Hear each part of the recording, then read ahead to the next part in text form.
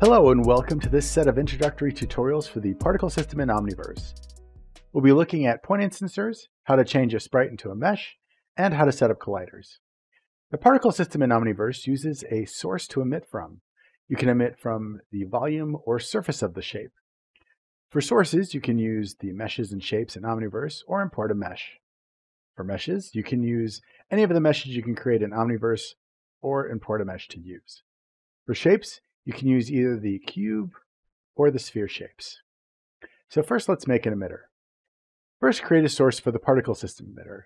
So let's right-click on the stage and create, and then go into shapes and add a sphere. Next, we need to select an emission type. For this example, we'll be using a point instancer emission.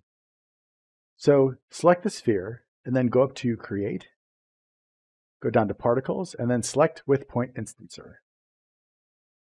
Point instancers virtually copy geometry to points at render time, and it supports source objects with different materials. We don't need to see the particle system source, so go up to Sphere and then click on this eyeball to hide it. Now at this point, I like to save my files, so save your file on your desktop or whatever it is you want. So go to File, Save As, and go to your desktop. We'll call this tutorial 2. And then save it as a USDA and hit save. We'll be changing the sprite into a couple of different meshes with their own materials and randomly spawning them using their object index. So the first thing we need to do is get some new meshes. Now you can either create a mesh in Omniverse up in the Create menu in Mesh, or you can import a mesh. We're going to be importing a couple of meshes with their own preset materials.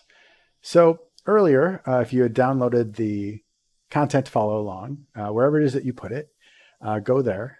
I used my desktop. So go in my desktop in the particle system tutorial files, and then pull the FXsphere01 USDA and the FXsphere05 USDA in. Now, when these are pulled in, we're going to need to pull them both into prototypes. So to do that, left-click on the sphere instance and then shift-click on the Sphere05 and then pull them into prototypes. So now that we've got this in prototypes, we're going to connect them to the point instancer in OmniGraph. So go up to OmniGraph, hit Editor, and you can see we've got our output here. And what we need to do is we need to pull in the meshes from the FXsphere01 and 05 into this block for the particle system. So left click on FXsphere01 and pull it here, drag and drop it there. And then left click on the FXsphere05 and then drag and drop it there. Now that we have both instances in the particle system block, what we need to do is we need to connect them to this output. So what we need to do is left click on this connector here and then drag into prototypes, and then control click on this connector on VFXsphere05 and then pull that into prototypes. And then they'll be connected. If you don't do that, it'll disconnect the VFXsphere01 and then connect VFXsphere05. From here, let's close OmniGraph. Now the next thing we can do is, I want to get rid of this sprite. So let's go up into the sprite and then delete it. So now that the sprite's deleted, we need to actually call on the two meshes that we have just put in. So go into Particle System, Emitter. Let's drag this over here so that we can see our properties. And then down in Display, we have this indexed object, a random indexed object. Each one of the meshes we connected are assigned a number. So if you go to the random indexed object and hit 2, you'll see the first instanced mesh. And if you hit 3, you'll see both of the instanced meshes. This is what we want. Since we're here in the emitter, I want to change a couple of settings. So go up to your direction, speed, and mass, and then change the emit along axis to 1, and then emit away from center to 0.7. Then go down into speed and change this to 200. And then give it a random speed of 150. So it has a little bit of variation there. Let's change the lifespan to 3. Next thing we're going to do is we're going to rotate the emitter so that it's pointed in the other direction.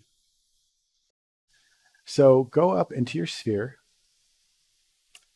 and then rotate it in Z by 180.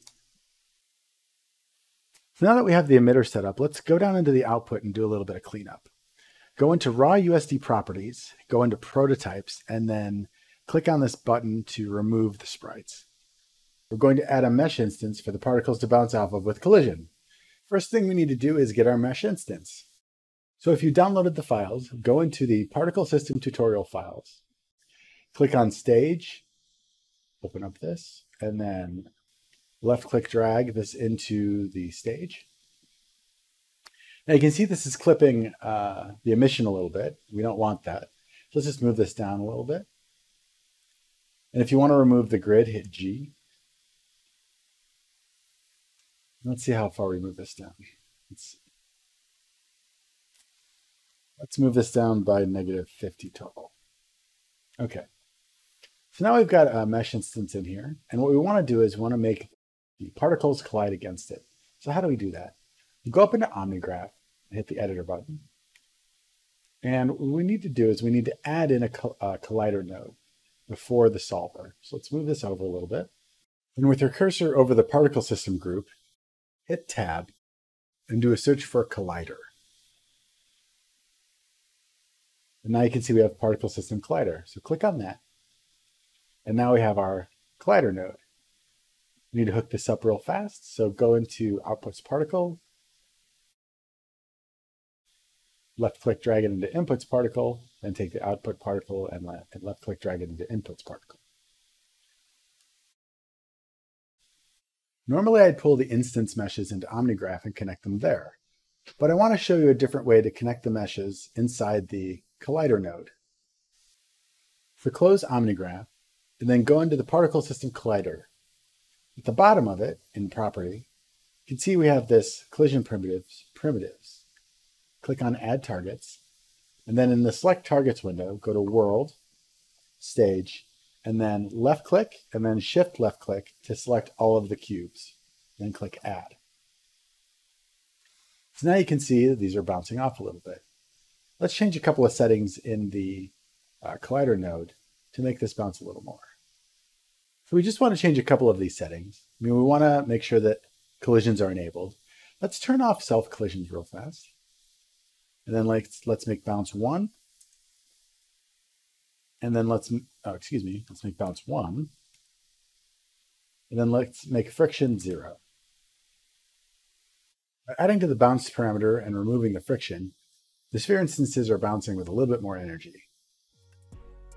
In this video, we've added a collider node to add collisions to the particles and connected the meshes through the node. This concludes this video series. Thank you for watching.